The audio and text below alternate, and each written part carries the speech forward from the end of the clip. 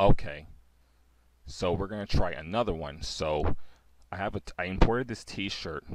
So I noticed that there's a problem with this t-shirt. Like some of the vertices aren't connected to each other. Not all of them. Some of the vertices aren't connected to each other. So that's another issue. So like some meshes are like that.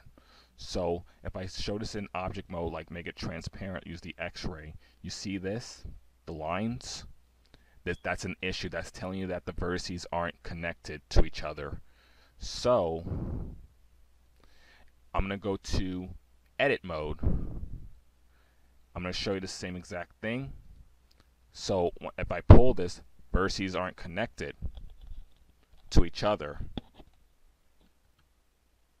If I do this, it's connected. If I go here, this is not connected.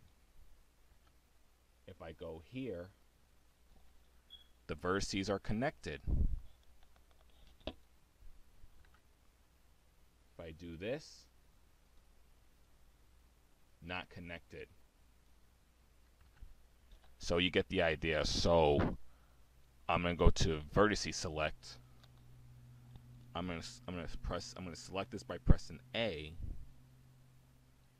and we're going to go to mesh, cleanup, merge by distance. And also, if you ever see any vertices ever overlapping, you're just going to press this arrow. Just press that arrow, okay? And make sure this is unselected in case of the vertices are overlapping. So anyway, so now that's done. But if you ever see a blue line right here, we're going to press Control E and clear sharp, and voila. So I'm going to select this. The vertices are now connected. Well, when I select it in face select, I'm going to grab this vertice. Look at that. Problem solved. Here, much better. And that's how you fix the problem. If I go to object mode, use the X-ray, now that looks better. And that's how you reconnect the vertices back together on the mesh. This video is helpful. You can give it a like, and thanks for watching.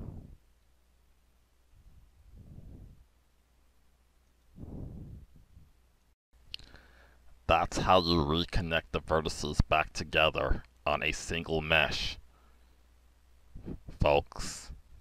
And I hope this video is very helpful for you all.